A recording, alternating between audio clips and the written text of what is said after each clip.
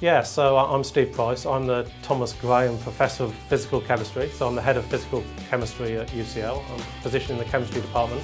I'm also a Professor of Chemical Physics.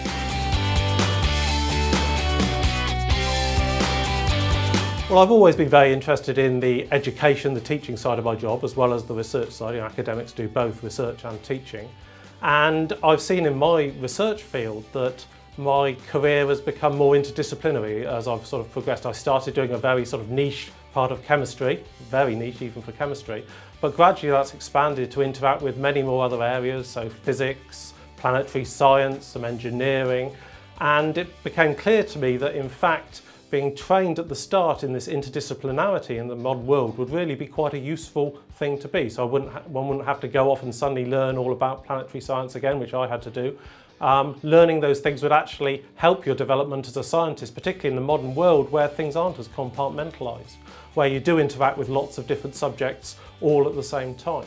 And particularly, you see interviewing students, I interview students for when they apply to chemistry degrees, often students don't want to be as compartmentalised as restricting themselves to chemistry. So I think there is a real market for the interdisciplinarity the degree actually offers.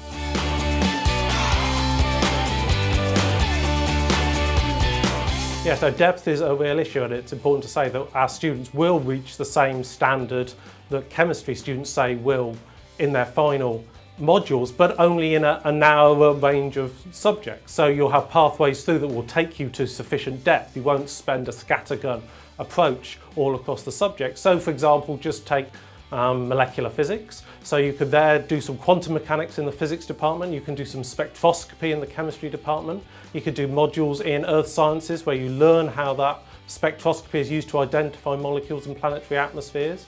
You could look at some of the mathematics that's involved in deconvoluting spectral signatures in those spectra. So in fact you can establish quite a coherent pathway through, not restricting yourself to one particular subject, but you're still actually narrow enough in your scattergun that you actually reach a sufficient level. You have to reach the advanced level in 3 modules in the end, and our pathways are designed so you can actually get there.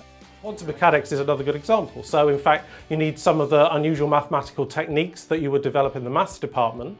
Then you could apply those in physics, principally to atoms. But then the chemists go on, in the eyes of the physicists, to make this all rather more approximate when you apply these structures to molecules. And you can learn a lot about the theoretical modelling of molecules there, predicting, say, spectra for species that are detected in interstellar space, and then in fact go on in some of the astronomy modules to see whether those species are detected and how you could actually detect them. So a coherent sort of spectroscopic structural theme running through there is again something that one could do.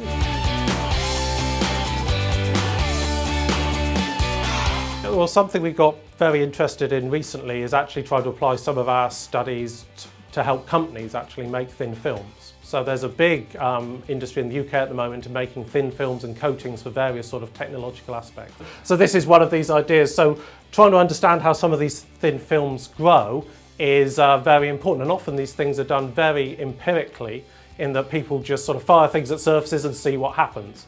What we'd like to do is understand the chemistry that's going on here to help people grow these films more efficiently, understand why they grow and help explain their properties.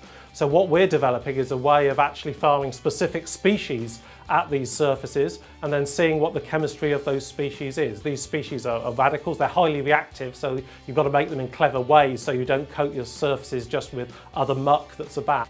But then actually we'll be able to understand the chemistry that goes on in growing some of these thin diamond films or new materials for photovoltaics. So actually, there we've got to understand materials science about what the surfaces actually do. It's no good so making a wonderful surface that then isn't in any way usable in industry. So the materials science properties of these are very important. The engineering to actually build the machine and the design and the development to do this is very, very important. So you've got to understand about all sorts of aspects of high vacuum systems and various things to do with microwave plasmas and all things that are involved in engineering.